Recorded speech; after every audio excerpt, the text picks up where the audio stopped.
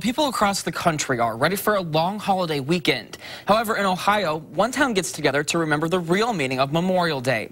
Fox 55's Cody Butler explains. Willshire, Ohio is your standard small town with a handful of businesses in a downtown area.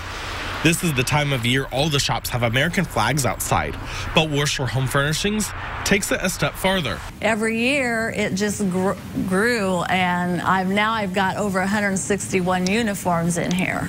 Alita Wise started decorating her home decor and flooring store for Memorial Day about 10 years ago. It started after she found her father's uniform from World War II.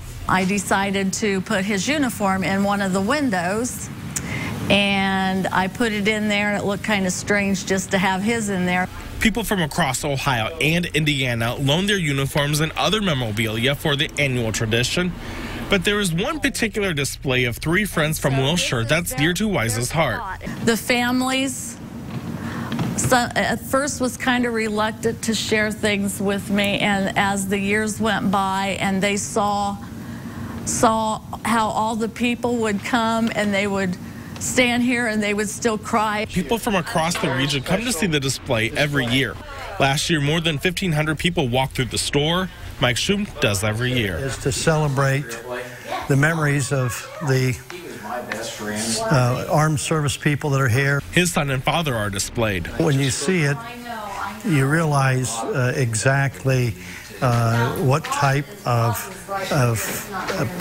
people they are. It has been several years since David Myers has seen the display. Today, he saw his childhood friend's uniform. Quite honestly, when you come back and take a look at their uniforms and see their pictures and so forth, it makes it come right back alive to you. The Memorial Day tradition at Willshire Home Furnishings is a way to reflect the true meaning of the holiday. It makes you look back at your roots, how you were raised. All towns, all cities need to take a look at what people have done for us in the past. They've all fought so hard for us, and it's just a little bit of graciousness to them. If you'd like to come check out the display for yourself, we have the hours on our website, WFFT.com.